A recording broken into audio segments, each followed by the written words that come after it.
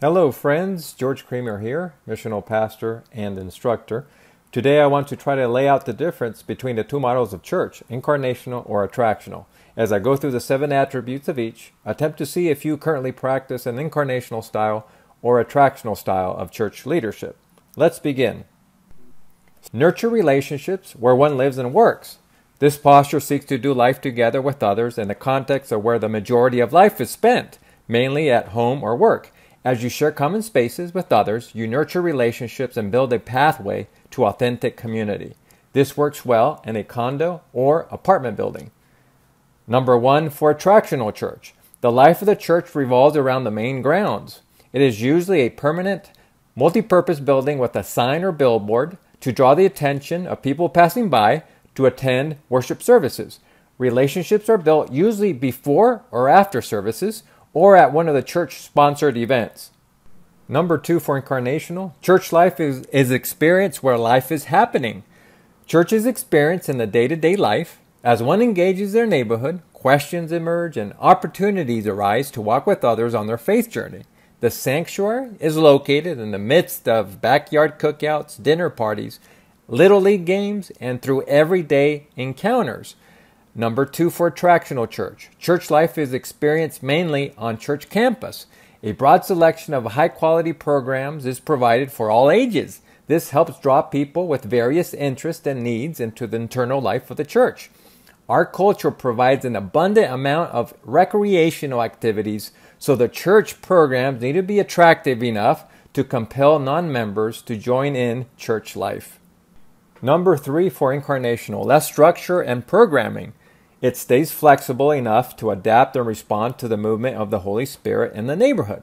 The community is attentive to where God is already working, and together they decide where and how to join Him wherever He leads. It is able to be spontaneous, and plans can be altered if necessary.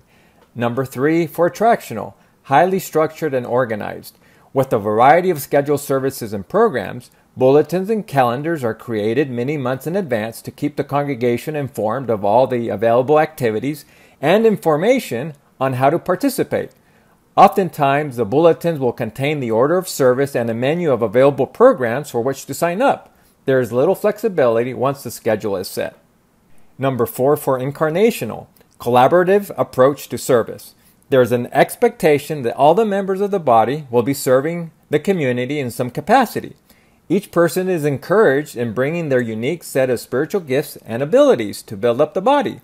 There is a team approach, and leadership develops organically as gifts and abilities surface within the community. Number 4 for attractional. The majority of ministry is handled by select staff.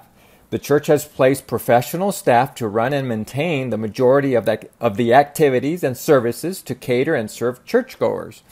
The select group of staff seek to create a memorable experience to make it worthwhile for attenders to come back. The pastor is a central figure to the worship experience who possesses a dynamic personality and communicates highly individualized messages from the pulpit. Hearers will often say, "It always feels like he or she is speaking directly to me." 5 for incarnational.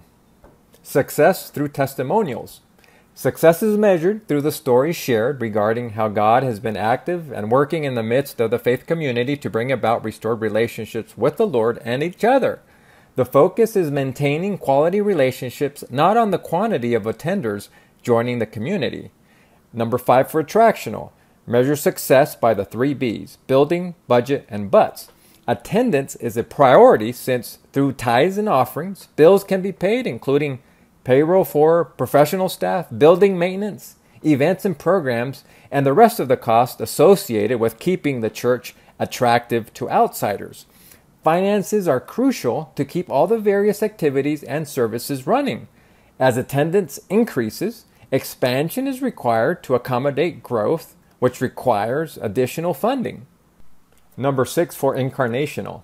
Gatherings often occur in homes, community centers, common areas, or coffee rooms. Whatever space is available is utilized, providing minimal upkeep and cost. It is a time for support, connection, and learning in a relaxed, informal atmosphere.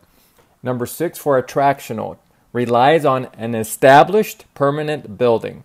The life of the church revolves around a central location where all the services, programs, and events take place. At the central location, there's also a stage with technologically advanced lighting, stadium-like seating, all facing in one direction, all with the purpose of putting on a good show on a weekly basis. Number 7 for incarnational. The good news is shared in word and deed. The good news is seen in tangible ways as believers become the hands and feet of Jesus in the neighborhood. Sharing the gospel is usually done in a spontaneous, casual, non-confrontational manner after a level of trust has been built through relationships. More often, the gospel is caught rather than taught. Number 7 for attractional. Evangelism occurs mainly at services and events.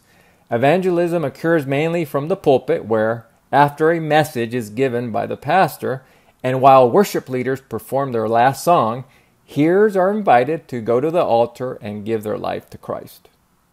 After seeing the comparison between the two models, would you identify more with our incarnational or attractional?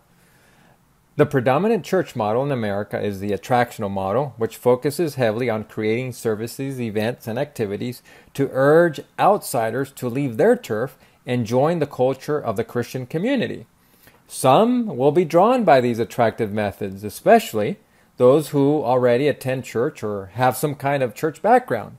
But there is still a large unchurched segment that no matter how attractive the church is, it will still not be compelling enough to draw them to attend, especially since the attractional church is competing against secular culture, which are also using methods to try to attract people to attend their events like professional sports, concerts, festivals, and events, and other activities.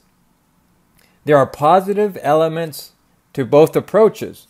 I want to support those who desire to be more balanced between the two models. If you want to grow in incarnational ministry, please contact me at jorge@senttotheworld.org or visit the website at senttotheworld.org. You can also visit our social media outlets. Thanks for watching and God bless.